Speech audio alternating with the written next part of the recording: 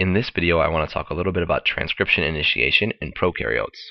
We talked a little bit about the transcription machinery in the previous video of prokaryotes and eukaryotes. So we're going to elaborate on the prokaryotes here through this diagram. So if we imagine that we have double-stranded DNA. Let's think that this strand up here that has the 3' end on the left side and the 5' end on the right side, let's imagine this to be the template strand.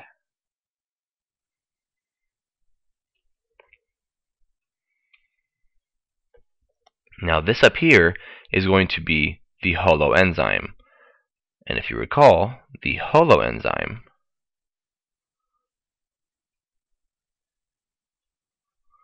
is made up of the core enzyme, which, if you recall, has 2 alpha subunits, an omega subunit, a beta subunit, and a beta prime subunit.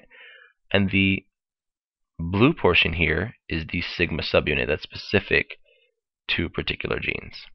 Now, if you recall, the sigma subunit's purpose is to help the core enzyme bind the promoter region of the DNA. So if we imagine this region here to be the promoter, the sigma subunit is going to help the core enzyme bind.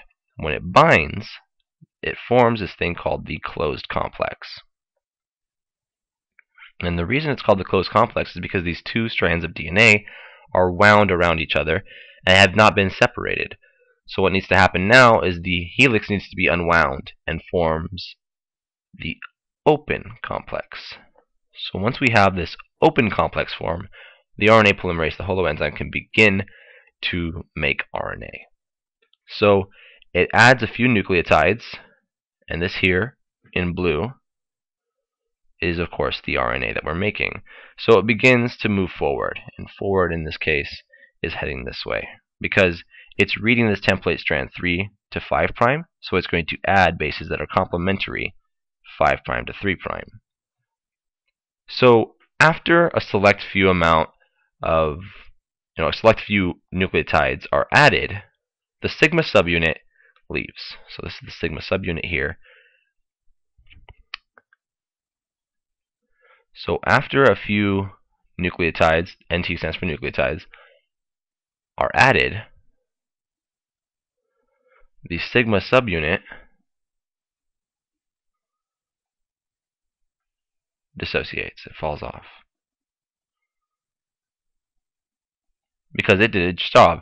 The sigma subunit was solely supposed to help the core enzyme bind, and once it gets going, once the core enzyme gets going, the sigma subunit is no longer necessary.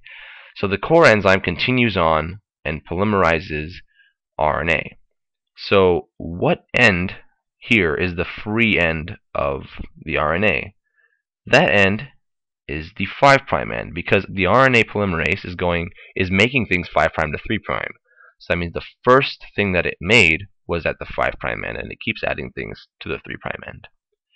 So then what? Then what happens? Well, then it's elongation. Elongation is just the idea that this RNA polymerase is going to continue adding nucleotides. It's going to keep adding them. It's going to keep adding nucleotides. And when I say keeps going, I'm talking about the core enzyme. It keeps going until a termination site is reached.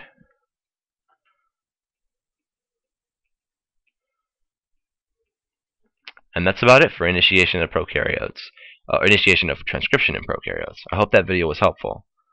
One last thing, I am a tutor. If you live in Southern California, feel free to contact me via email at moofuniversity@gmail.com and see the description below for more details. Thank you for watching.